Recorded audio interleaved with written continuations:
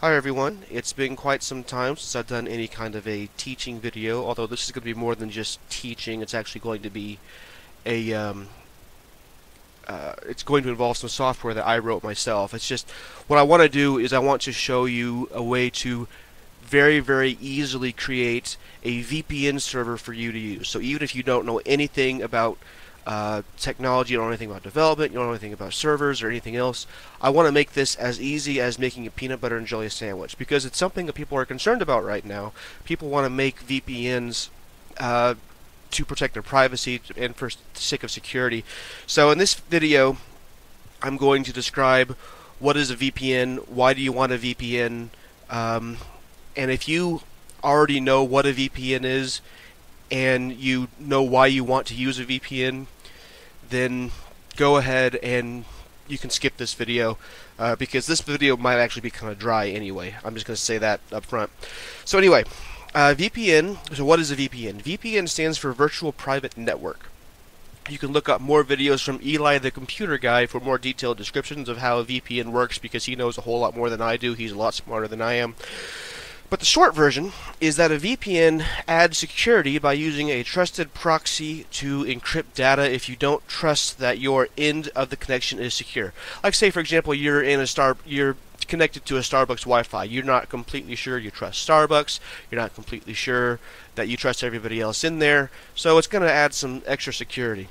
So why do you want a VPN? So two main reasons. First reason is privacy. This is an issue now because Congress has recently repealed a law that prevented your ISPs from selling your browser history to third parties that would use it for targeted advertising. So that means that your ISP, if you use, like I have Cox, if you use something else, your ISP is now able to do that. They're able to sell your data. Now, I actually personally think that repealing the law is good, because the federal government, has a really bad track record of regulating technology, especially internet-related technology. But although I think repealing that was good, it doesn't mean I want my ISP to sell my browser history. So what an ISP is going to do, what a VPN is going to do is it's going to hide your browser history from your ISP. So your ISP is not going to know where you are. So they're only going to see encrypted data instead. So that's one thing that that a VPN is going to do. Basically, when you use a VPN, your ISP is not going to be giving you the information from a website. They're going to be giving you a locked box, and they don't have the key, so they don't know what's inside. That's just kind of a metaphor, I guess. Okay, so the second reason that you would want to use a VPN is because of security. Now, imagine George Washington sending a message to the Continental Congress saying, "I will cross the Delaware River." Now imagine a British spy, and we know that the British have some good spies, finds that message, reads it, and then sends it on its way. Neither George Washington nor the Continental Congress know that they've been compromised. I'm sorry, my cat is bothering me. So neither George Washington nor the Continental Congress know that they've been compromised. So now the German mercenaries that are working for the Crown know to expect an attack the day after Christmas from across the Delaware River. This is a man-in-the-middle attack. One person intercepts data being sent from one party to another. The data was so the data that was being sent was intended to remain secret. Now imagine you're logging into your bank account using your university library's Wi-Fi.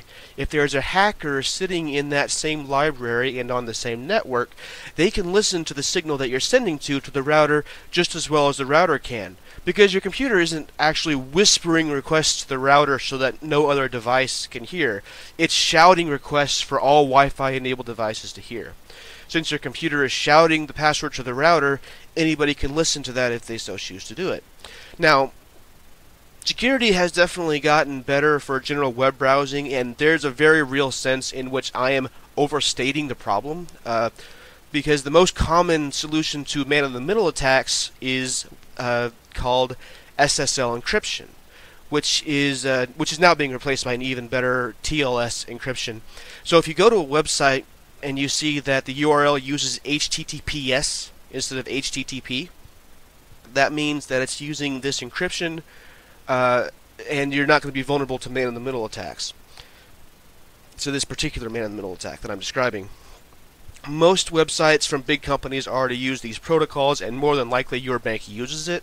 So the would-be attacker sitting in the same library as you would see encrypted data that makes that data worthless to him or her. In fact, I would like to point out that there is an excellent and 100% free extension from the Electronic Frontier Foundation that makes doubly sure that you're using HTTPS on any website that has it available, and I highly recommend that you use it. Now, because of SSL, I have read some commenters argue that additional security measures such as VPN are not necessary. I don't necessarily agree with that, because there are still websites that do not use HTTPS because it requires an extra 20 minutes of the webmaster's day, so they just don't bother to do it. Now, I'm going to be honest in saying that the first 2 weeks or so that my DigitalOcean websites were up, they did not use encryption, but I've repented of that, and they are now encrypted. At any rate, there are websites that do not use end-to-end encryption necessary to prevent the man-in-the-middle attacks, and VPNs will act as a trusted middleman to deliver that message safely. I personally will not use any public Wi-Fi without one. So if I'm in Starbucks or a library and I'm using someone else's Wi-Fi, I'm using a VPN.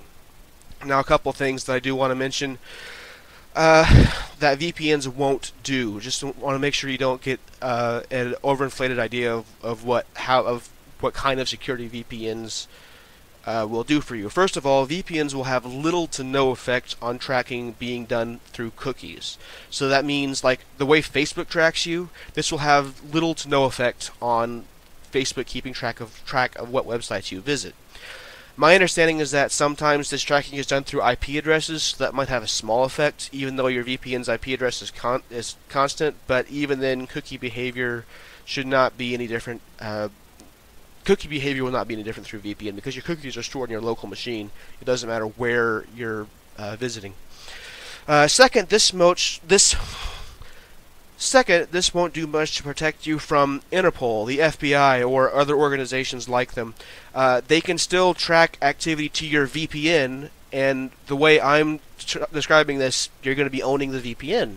So if they can track activity to the VPN, they can find out you own that VPN, and they can still track it back to you. So if you're a whistleblower that needs protection, this is not the route you want to take. You'll want to use Tor, which is used by WikiLeaks and the likes of Edward Snowden. And that's a completely different video series that I don't think I'll be making that video series. And parenthetically, if you're just a run-of-the-mill criminal that wants to distribute illegal material online or run an online black market, VPNs will only help you to a limit, and frankly, I'm not interested in helping you. Even half the dark web is against you, and if you don't believe me, you can look up Freedom Hosting too. End of parenthetical. I just thought that was worth noting. So in closing, in the following videos, I will be running some scripts that I wrote on a DigitalOcean server, aka a droplet. So a DigitalOcean server is called a droplet. And the end result will be a fully functioning VPN server. In addition to paying DigitalOcean $5 a month for that server, this will involve downloading some free software called the OpenVPN client. And I'll get into more details on that later. But I do want to warn you that you will have to install something else as well on your local machine. And if you're running Windows, there's going to need to be a second program that you install called Putty, P-U-T-T-Y, and we'll get into that later on as well. And just another as a weird thing to say, special thanks to HashiCorp, the developers of Vagrant, a development tool that manages virtual machines very easily. Without it, testing the scripts that I wrote would have taken days instead of hours, and this video might have been more trouble than it's worth. The fine folks at HashiCorp are not paying me to say this, nor do they know of my existence as far as I know. But I just think it's a really useful tool that's worth mentioning, especially since it was so incredibly useful for this particular project. Alright, thank you very much for watching. I know this one was pretty dry. The next one I think is probably going to be more quick moving. So, And thank you very much for watching, and I'll see you in the next video.